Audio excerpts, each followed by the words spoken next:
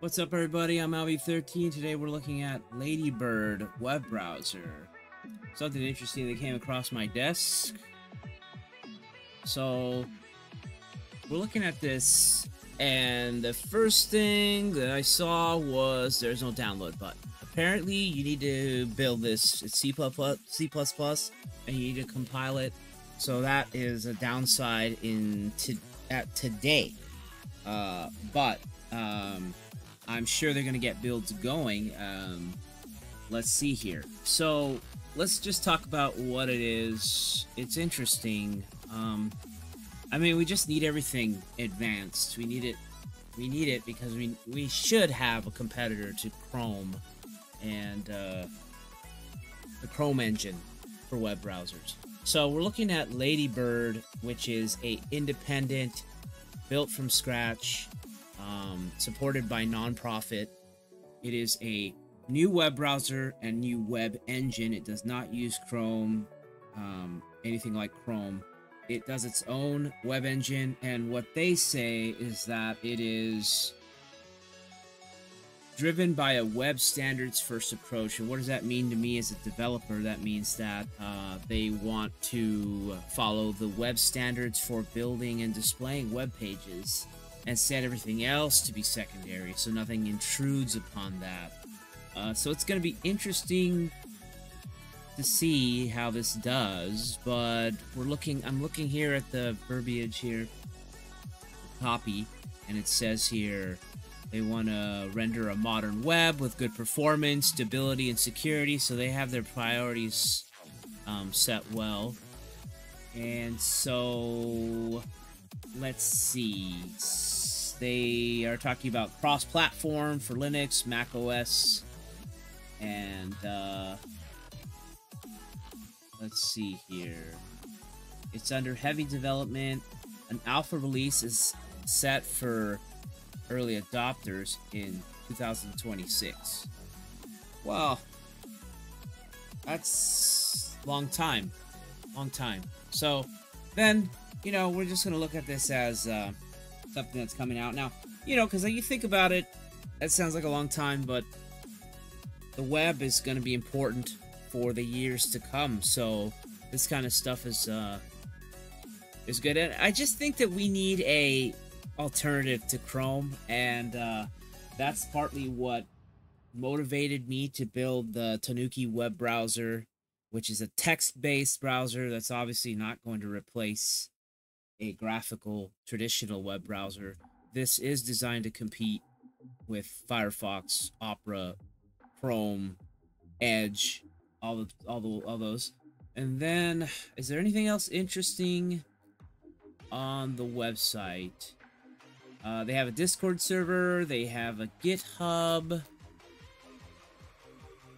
They have a picture of what it looks like. This is nice, clean setup, Linux-like. Let's see, and that's about it. So I can't even really see much, but I can do this. Kind of cheated a little bit. We can see on the right, LadyBird, and clean with a dark theme. Back, forward, reload, or refresh.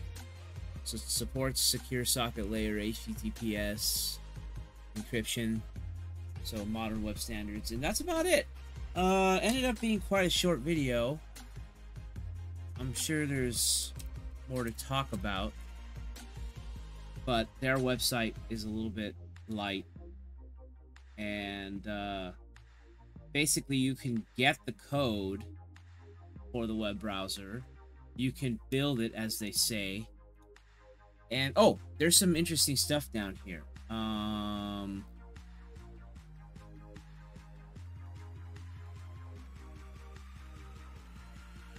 They have 6 paid full-time engineers working on this web browser, a large community of volunteer contributors.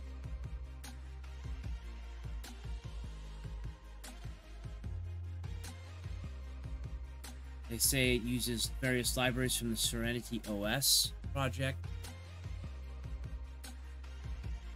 And of course, the Windows question. They don't have anyone actively working on the Windows support. There are considerable changes required to make it work well outside of a Unix-like environment. We would like to do Windows eventually, but it's not the priority. So I know this sounds very removed from Windows, but essentially you can have a virtual environment, Hyper-V, virtual box. You can set up Linux on your Windows system, and then it's just a window in your Windows, and then you maximize LadyBird, and then there you go. All of a sudden you have a technically probably a much safer, more secure platform, because it's going to be sandboxed in Linux, which is supposed to be more secure in nature, and then you're going to probably avoid a lot of targeted malware from Windows, so it's not a bad thing. If you're a little bit techie, and not really, I mean, you can follow guides and set up virtual Linux. Mint is great, and you know, Ubuntu's the popular one, and there's some new things coming. So for Linux, I mean, there's some stuff that's getting popular, I mean. And then let's see here. Why build the new browser in C++? I mean, the question, I mean, C++ is powerful, so let's see. Safer and more modern languages are available. Wow, I mean, they really went for a crazy loaded question there. What's safer? I mean, C++ is old, but it's considered modern, so what are they really talking about here? When they started coding it, it only allowed C++. The choice of language is not so much a technical decision, but more a personal convenience. They were most comfortable with C++, and now we have almost 500,000 lines, so 500,000 lines. That creates a robust web browser.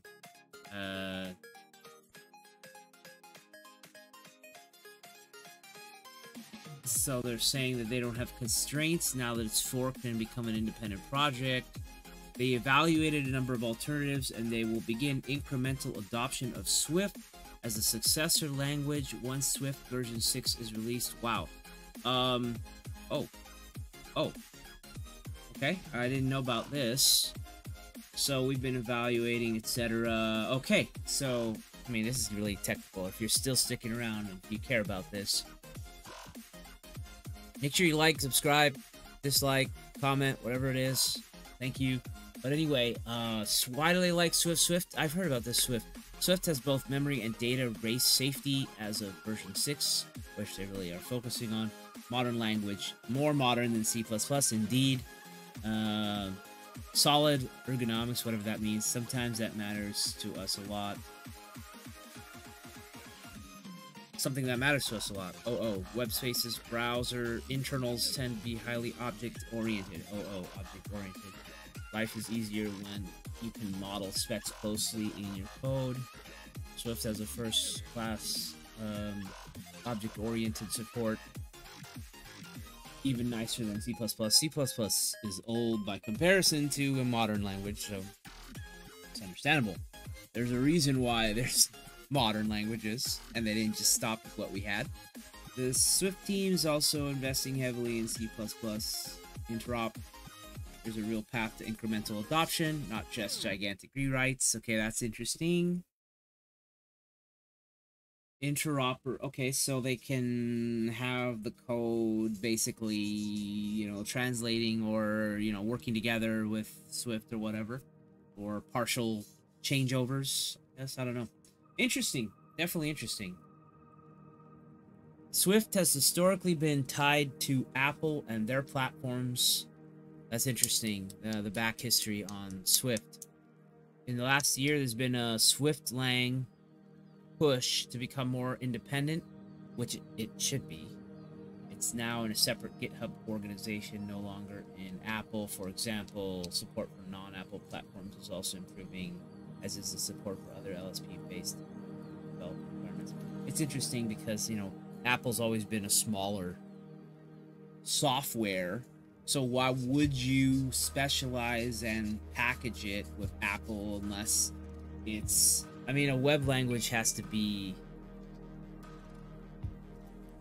you need people to want to support it, and they're not going to want to support it as much if it's only for Mac OS, Apple. Anyway, what happens next? We aren't able to start using it just yet. Current release, yeah, they're talking about version 6 coming out this fall. So interesting stuff happening here.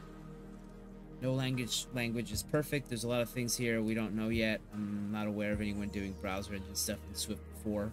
Yeah, little but that's good because they have a really clear objective with what they want to make.